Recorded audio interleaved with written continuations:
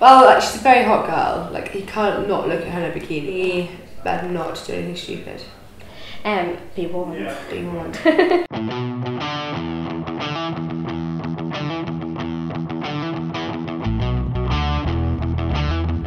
Hi Binky. Hello. Thanks for chatting to Cosmo. Thank you. Okay, first of all, we've got to ask, why are you called Binky? I was just nicknamed it when I was a baby from my mum and dad. Oh. Yeah, I don't know why. She doesn't know why, I can't remember. It's stuck, yeah, it's stuck.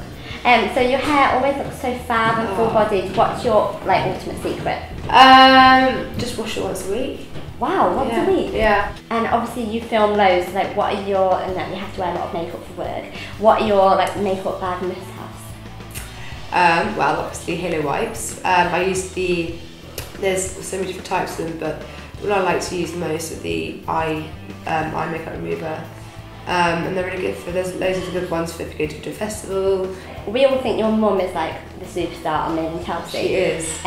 We would love for her to come to Cosmo HQ and sort out all of her problems. Do you think she'd be up for that?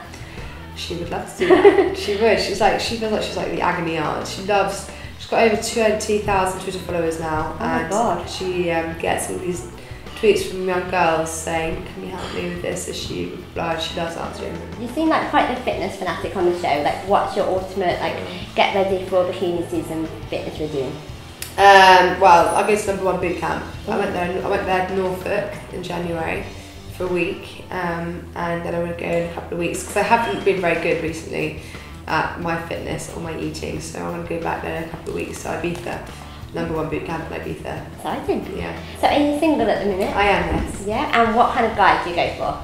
I go for tall, dark, handsome, funny, country boy at heart, as well as city boy. Some take the mick out of me, I guess. And how about the Made in Chelsea boys? Like, are there any, if you had to choose, on a desert island maybe? I think Alex is quite hot, the new guy. He is very hot. He is, isn't he? Yeah, I might go to a desert island with him. Good choice.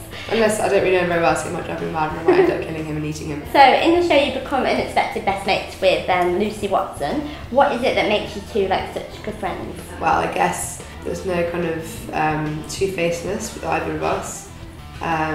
What you see is what you get. Lucy, not so much, because she's got this massive barrier up, and she's not the easiest person to get to know, but I have got to know the real Lucy, and she's a very loyal friend, and she'll stick up for you if need be. I think a lot of people have warmed to her this series. Yeah, they have done a lot more, yeah. Her Twitter's getting much nicer. Are you a fan of her and Spencer together? I'm wary of Spenny. I do love him to pieces, but he better not do anything stupid.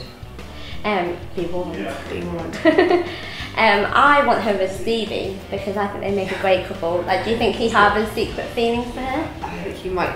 Well, she's a very hot girl. You can't not look at her in a bikini, in her underwear, and be like, wow. But I think she drives him mad majority of the time, and he drives her mad. So they're more like brother and sister. Now you're on the telly, do you get loads more male attention when you go out?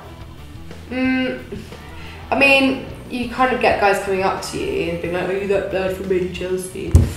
Which is a bit annoying, I guess. They need to think of a new line. Yeah, really not original. But I suppose, I don't know, I don't know if they weren't, if I wasn't on the show, I wonder if they'd still come up to me. Lastly, we've got to ask, we see loads of scenes with champagne and cocktails. Is it always champagne and cocktails, or is it really water? It's champagne and cocktails. Oh my God. Hardcore party. Yeah, I mean, I'm trying to stick to the water, but when you're on camera, you don't want to get drunk. Well, thanks so much for Thank you. Thank you.